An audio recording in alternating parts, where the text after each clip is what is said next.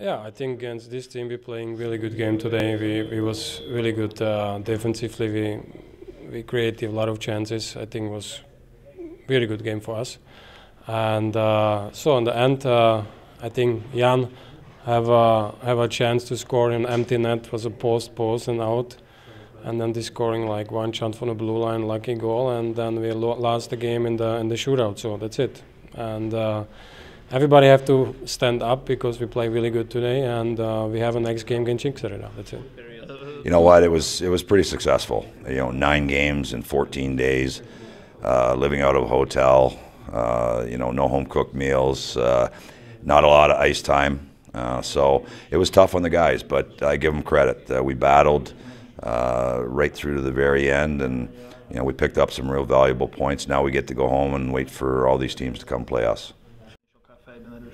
Igen, ahogy kiemelted, ugye a védekezésünk az elmúlt pár meccsen tényleg nem olyan rossz. Én azt gondolom, hogy ugye minden támadás védekezésből indul, ezért fektetjük rá nagyobb hangsúlyt.